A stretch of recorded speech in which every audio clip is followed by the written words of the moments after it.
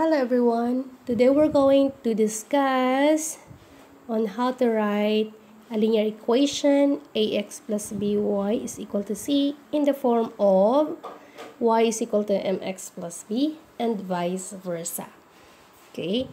So dito madali lang. Itong first ay linear equation. So gagawin natin siya or isusulat natin siya in a slope intercept form. So, of course, ang slope intercept form mo una ang y. So, kopihin lang natin si 4y. Isolate natin siya on the left side. Is equal to. Transpose natin si 3x over equal sign. So, papalitan natin ang kanyang sign. Positive siya ngayon. Pag inilipat na, magiging negative. Then, copy 3x. And then, just copy 8. Why? Kailangan lang natin kopyahin si 8 kasi hindi natin siya inilipat over equal sign.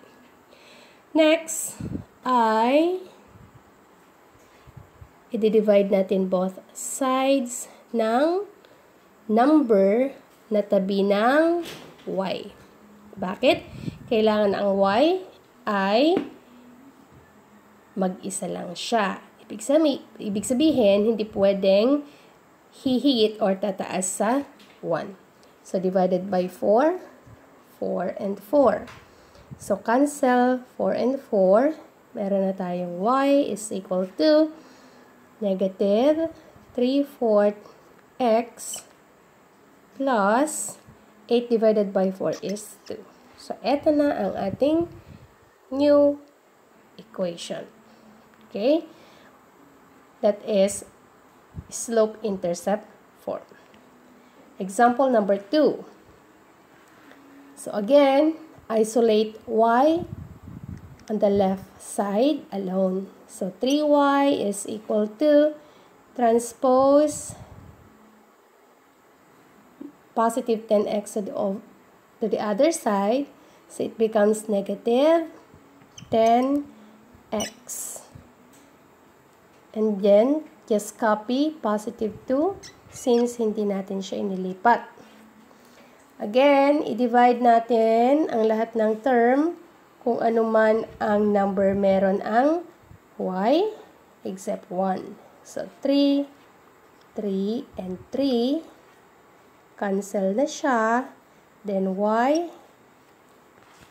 is equal to negative 10, 3, x plus 2/3. Okay, so ganyan lang po kadali ang pagsulat ng linear equation standard form to a slope intercept form. Okay, so I'm going to give you more examples.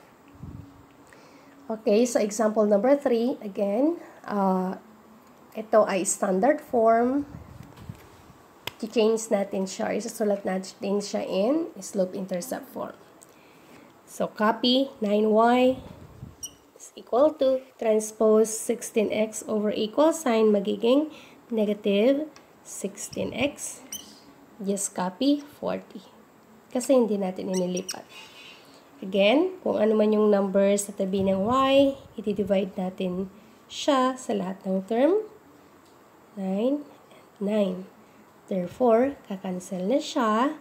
Then, y is equal to negative 16 and 9.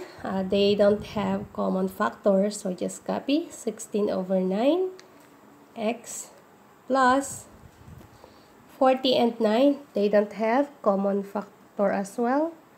So, just copy 40 over 9. So, ito na ang ating slope intercept form. Ngayon, gagawin naman natin ay vice versa. From slope intercept form to standard form. So, ang standard form ay ax plus by is equal to c. So, dapat ganyan ang form ng ating slope intercept form. So, mauuna dapat si x. Okay? So, gawin na natin 3x imagine that we're not moving 3x. 3x, okay, si y ililipat na lang natin sa kabila, magiging, so positive si y, di ba? Ilipat natin sa kabila, magiging negative y. And then, mag-equal sign tayo. Si negative 3 ngayon ang ililipat natin sa kabila. So, kung ililipat natin over equal sign si negative 3, magiging positive 3. So, eto na ngayon ang ating answer. 3x minus y is equal to 3. Paano naging ganon? So, eto na ang shortcut niya. Pero, there's another way. Kung gusto nyo, pwede rin ganito. Okay? Kasi baka nalilito kayo. Ilipat natin si 3x sa kabila. So, kung ilipat si 3x sa kabila, magiging negative 3x. Next, si y ay hindi natin inilipat, kaya magiging positive y is equal to, si negative 3 hindi inilipat, kaya negative 3. Okay? Pero, kailangan pag magsulat tayo ng standard form, if possible, ang a natin ay dapat positive. So, anong gagawin natin doon? Mumultiply natin siya both sides ng negative 1. So, negative times negative magiging positive. So, magiging 3x. Negative times positive magiging negative y is equal to negative times negative positive 3. So, eto at iyon ay pareho lang. Okay? So, ginawa natin ito kanina para hindi na tayo magmumultiply ng negative 1. Ifa-follow natin kung ano yung mauunang term. Para yun ang magiging positive. Okay? Okay. So, that is example number 4. So, I'm going to give you 2 more examples. Example number 5. So, gawin natin siyang standard form. So, si x dapat ang mauuna. So, meron tayong copy x. So, ita-transpose si x over equal sign sa kabila. So, negative, magiging positive. X na siya. And then, just copy y. Since hindi natin siya inilipat, nasa left pa rin siya, is equal to, just copy positive 7 kasi na-retain siya sa right side ng equal sign. Okay, so that's it. Ito na ang ating standard formula or equation. Okay, next, number 6. Again, mauuna si x. So, kung ililipat natin siya over equal sign, papalitan natin ang kanyang sign. So, positive 2/3 x magiging negative 2/3 x. And then, copy y plus y is equal to, bakit kinapi lang si y? Kasi hindi natin siya inilipat over equal sign. Is equal to, just copy 2 kasi hindi rin natin siya inilipat. That's it. But then, is it possible na hindi fraction at negative si x? Of course. So, anong gagawin natin? Multiply both sides by negative 3. Okay? Bakit negative 3? Kasi ang denominator natin ay 3. Para matanggal si 3. Okay? So, negative times negative magiging positive.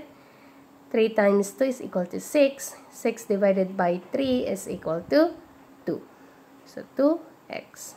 Next, negative 3 times positive y. So, remember guys, if you multiply unlike sign, the answer is negative. So, negative times positive, negative.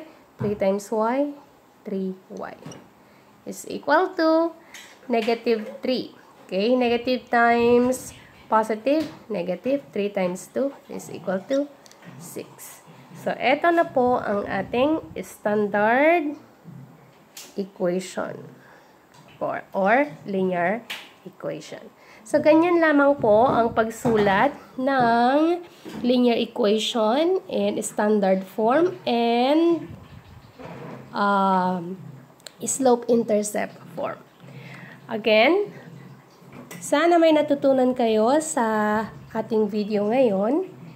At kung may natutunan po kayo, please paki-like and share with your family and friends. And of course, paki-subscribe ang channel for more videos to come. Thank you and keep safe.